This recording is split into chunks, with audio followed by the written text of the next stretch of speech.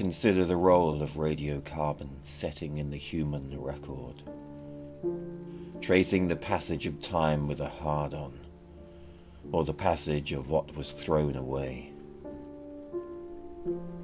Our measure is the rate of decay, pulling the straps of history together, shells from the midden, tossing us back to barefoot antiquity.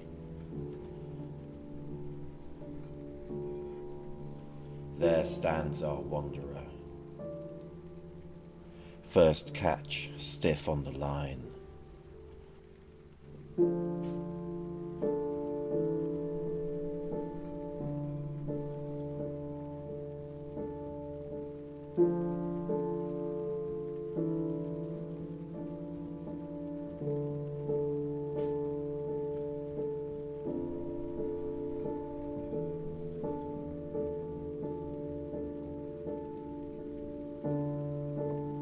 It's in the ice core,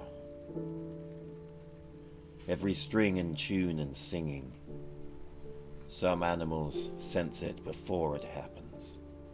They can smell the next wave coming.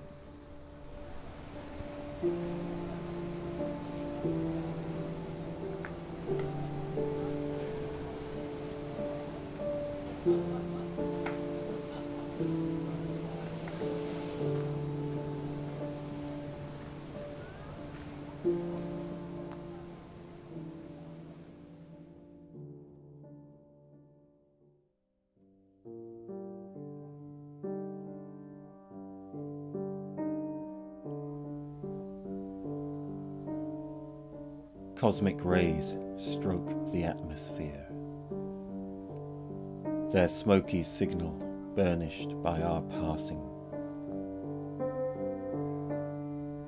Wave after wave, spinning the dial against the background hiss of creation,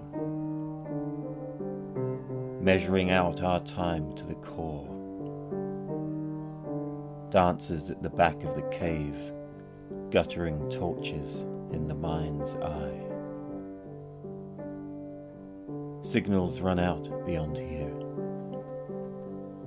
From this point on, the choir becomes a murmur, then vanishes. Water running silent beneath ice. We bury our dead in the ground and listen. The gauze curtain of cosmic forces that calibrate a human hair, rippling like a field of wheat through air, sackcloth through the ether, another medium we don't believe in anymore.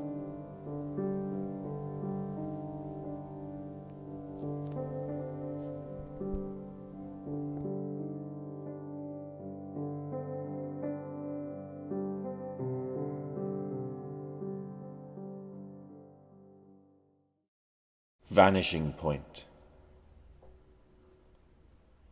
We're shouting in the last hours of illumination.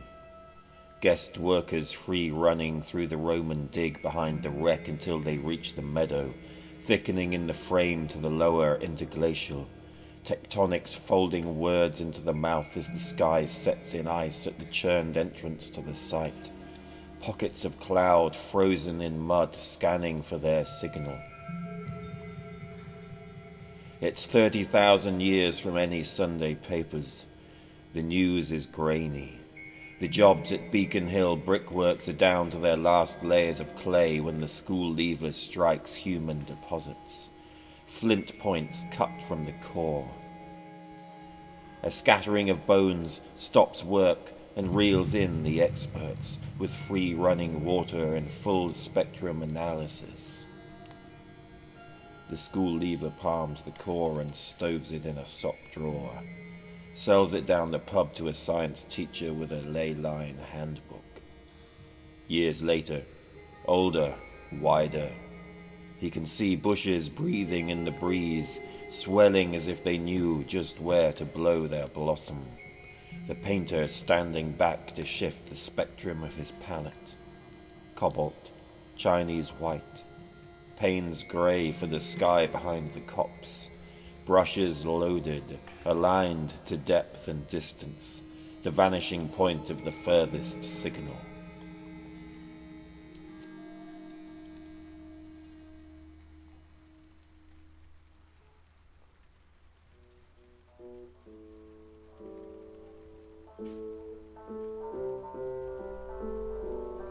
Ice forms at the edge of the epoch.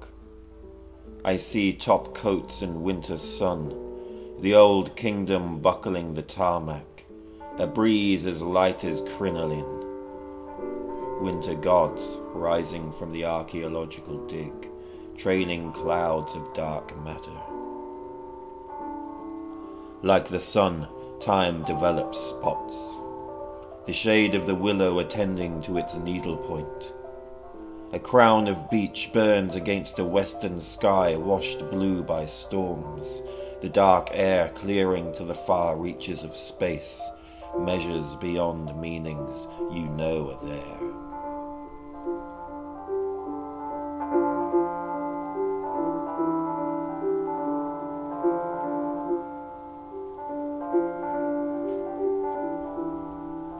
It's midwinter, pivot of the solstice, Ice Age star patterns in the stomach contents of a woolly mammoth, crated and packed in ice across Eastern Europe. Cro-Magnon summer fruits in a hazy amber of golden pollen and ergot. Bringer of visions like these I lay before you, searchlights dancing at the water's rim, the flurry of waves in the wake of the westerly, rusting the river to the sun's pelt of a young fox or golden fleece.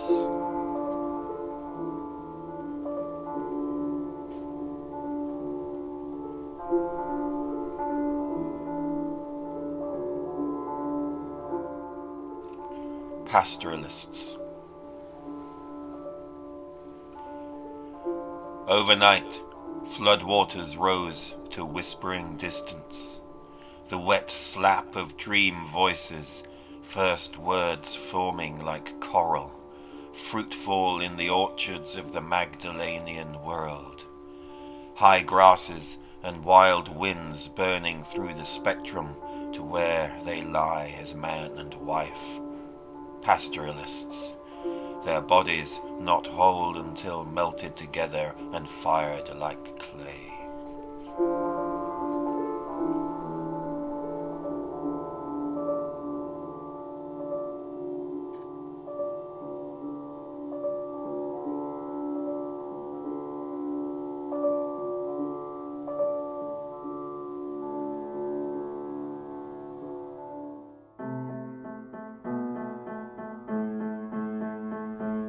He wondered how many types of lightning there were. He took a blanket from the pile and settled on the decking of the Founders on the Thames, wrapped up tight like an Irish air in an unbroken voice. Everything strikes twice. It's the law of a well-oiled machine.